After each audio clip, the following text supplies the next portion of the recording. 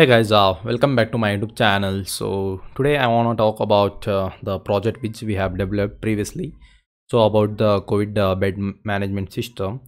So I got a lot of mails from the people like they are getting errors for the H code, hospital codes, and even for the SMTP email and all those things. So if I just say you about SMTP less secure app, okay.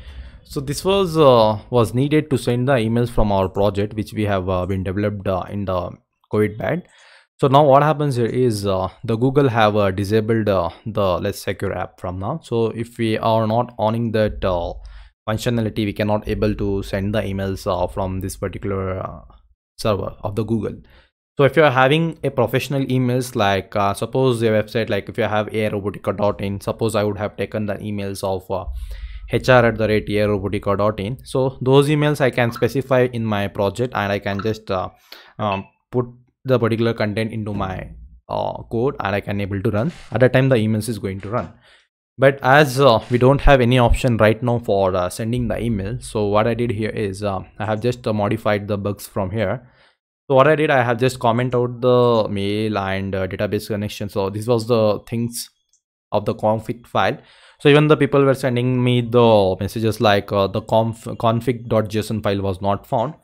So where we have added the particular username and a password. So and the Gmail username and a Gmail password. So now if it's now this error also I have fixed it because it's based on the root like if your operating system is going to take it or not, like that. Okay. So now even this error I have fixed it. So if suppose you are having an email of the professional emails like is there, you can add your email Gmail of it here like hr@arobotica or info@, whichever the professional emails are there. If it is have, and you can add the particular email password here, and you can add the admin credentials here, and you can add the admin credentials here. So if you are having, then you can refer the code of the previously which I have been uploaded. So right now what I have done here is I have enabled this config.json file. So I'm going to remove this. I'm just going to delete this file itself. It's not necessary right now. Okay. So now I'm going to show you the changes what you have to do. Suppose like if you are new, you can just extract the particular GitHub repository. So I have uploaded the code here. I will be uploading the latest code here. You can just download it and you can just watch this installation of the COVID bed system, and you can install the project, and it will run perfectly without any errors. So follow the same things whatever I have teached it over here. Okay. So now coming back to the code, if you want to run your email, you have to first configure this app.config.update file, and you have to enable this comment, and you have to enable all this. So you have to just uncomment it, just uncomment this one. So just you have to pass here one thing, you have to pass here as well as here. So what you have to pass here, you have to pass the Gmail account, and you have to pass same thing, you have to pass below. So whatever the professional email you have taken, you have to pass this one. Okay. You have to just tell Gmail account. I'm just going to Gmail account password. So Gmail account and Gmail account password, you have to pass it over here. So whenever you are enabling it, and I'm just uncommenting this because I'm not going to use. If you want to use the Gmails for functionality for your project, you have to uncomment this. You have to uncomment the line number 10. Then coming back to the main, so here I have uncommented. You can see my mail start from here. You can uncomment this one and you can just run the project, and the mail is going to work in your case. If only if you have wide the professional emails.